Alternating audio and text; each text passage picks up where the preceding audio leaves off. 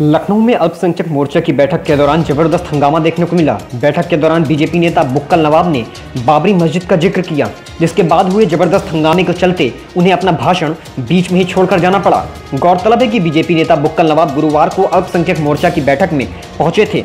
अल्पसंख्यक मोर्चा की बैठक को संबोधित करते हुए बीजेपी नेता बुक्कल नवाब ने पहले ट्रिपल तलाक को लेकर बयान दिया। इसके बाद उन्होंने मस्जिद को लेकर कहा कि अगर मस्जिद बन भी जाती है तो वहां नमाज अदा करने कौन जाएगा।